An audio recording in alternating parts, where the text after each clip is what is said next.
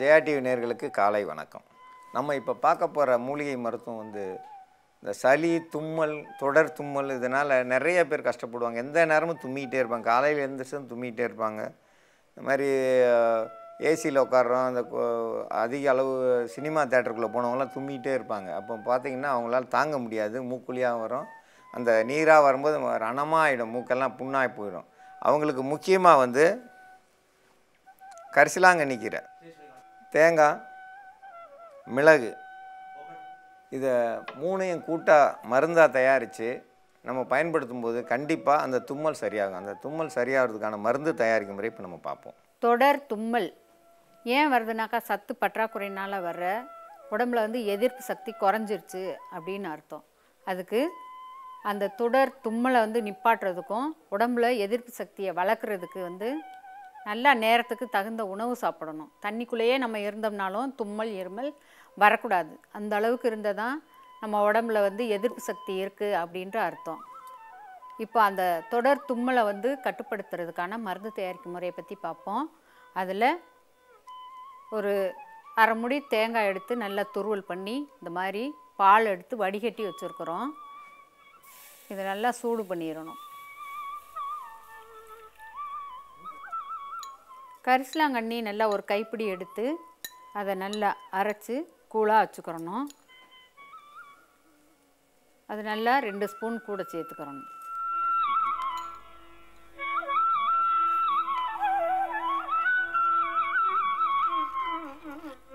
மிளகு 10 மிளகு எடுத்து நல்லா இடித்து தூள் பண்ணிக்கிறணும்.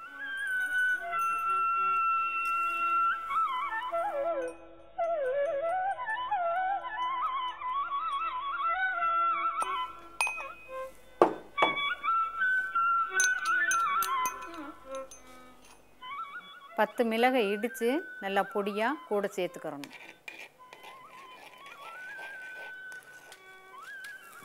இந்த மாதிரி நல்லா நுரைச்சி வந்த உடனே நிப்பாட்டிடணும்.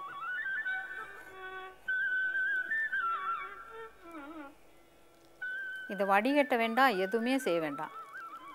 இப்படியே நல்லா ஆறின பிறகு இது நல்லா ஆறிடணும். ஆறின பிறகு ரேசை தொட்டு பார்த்தா வெது வெதுன்னு இருக்கும். நம்ம இப்படி வச்சு தொட்டு பார்த்தாக்கா வெது வெதுன்ற சூடாக இருக்கிறப்போ எடுத்து தலையில் நல்லா தேய்ச்சிட்டு ஒரு மணி நேரம் வந்து ஊற வச்சிடணும். அதுவாக தலையில் வந்து உள்ளுக்குள்ளே அந்த சாறு எல்லாமே உள்ளே போய் இறங்கிடும். அதுக்கப்புறம் வந்து நீங்கள் ஷாம்பு, சீயக்காய் எதுவுமே போடாமல் ரேசாக வெது வெதுன்ற தண்ணியில் வந்து தலைமுழுக்கி தேய்ச்சி குளிச்சுட்டிங்கனாக்கா உங்களுக்கு எப்படிப்பட்ட தொடர் தும்மலாக இருந்ததுனாலும் அது வந்து சரியாயிடும். இதை நீங்கள் பயன்படுத்திட்டு, ஆனால் சோப்பு, சீயக்காய் எதுவுமே நீங்கள் போட வேண்டாம். இது பயன்படுத்துகிறப்போ வந்து இதனுடைய சாரம் முழுக்க உள்ளுக்க போயிட்டு அந்த நரம்பு இதெல்லாம் வந்து தேவையில்லாத கழிவு இதெல்லாம் வந்து வெளியேற்றிடும். உள்ளுக்க சூட்டை தணிக்கும். அதே நேரத்தில் முடியும் நல்லா கருகருன்னு வளரும். நீங்கள் உணவு கரெக்டான முறையில் வந்து சாப்பிட்டுட்டு வரணும். முளைப்பு கட்டிய பயிர் வகைகள், அந்த மாதிரி கீரை, காய்கறிகள் எல்லாம் நிறையா சாப்பிட்டுட்டு உடம்புல எதிர்ப்பு சக்தியை நல்லா வளர்த்துக்கிறணும். இது தொடர் தும்மலில் வந்து நிப்பாட்டுறதுக்கு இது ஒரு சிறந்த மருந்து. தொடர் தும்மல், இருமல், மூக்குழுக்கு இதெல்லாம் வந்து சரியாகணும்னா நம்ம வந்து கரிசலாங்கண்ணி இலையை போட்டிருக்கோம். அது கூட மிளகு சேர்த்துருக்கோம், தேங்காய் பால் சேர்த்துருக்கோம். இதை வந்து கொதிக்க வச்சுருக்கோம். இது நல்லா ஆறுனதுக்கப்புறம் எடுத்து தலையில் நல்லா போட்டோம்னா மசாஜ் பண்ண மாதிரி நல்லா தேய்ச்சி விடணும். தேய்ச்சி விட்டு ஒரு அரை மணி நேரம் பொறுத்து நல்லா தலையை அலசினோம்னா அந்த மூக்கொழுகிறது எல்லாமே நிற்க ஆரம்பிச்சிடும். நல்லாயிருக்கும். வந்து கண்ணுக்கு குளிர்ச்சியாக இருக்கும். முடி வந்து கொட்டாது. நிறைய பேர் கண்டதை தலையில் தேய்ச்சி முடி கொட்ட வச்சுருவாங்க. அப்படிலாம் இதில் வராது. நீங்கள் இன்றைக்கி இருக்கிற ஷாம்பு, சோப்பு அதை போடாமல் சாதாரணமாக இதை தேய்ச்சி குளித்தா போதும். பாசிப்பயிறு வச்சு அரைச்சி நல்லா தலையை அலசினீங்கன்னா ரொம்ப அற்புதமாக இருக்கும். இந்த தும்மலை வந்து உடனே வந்து இன்றைக்கி தேய்ச்சி குளிச்சிங்கன்னா மறுநாள் வந்து குறைய ஆரம்பிச்சிடும். அப்போ உணவு வந்து இன்றைக்கி இருக்கிற ஆர்கானிக் அரிசியில் வந்து உணவு எடுத்துக்கிட்டிங்கன்னா கண்டிப்பாக தும்மல் சரியாயிடும். சாதாரண அரிசி எப்பயும் சாப்பிட்றதுனா கண்டிப்பாக வரும், போகும், திருப்பி வரும். அப்போ வந்து நீங்கள் வந்து உணவை மாற்றி ஆகணும். மாற்றினீங்கன்னா கண்டிப்பாக சரியாகும்.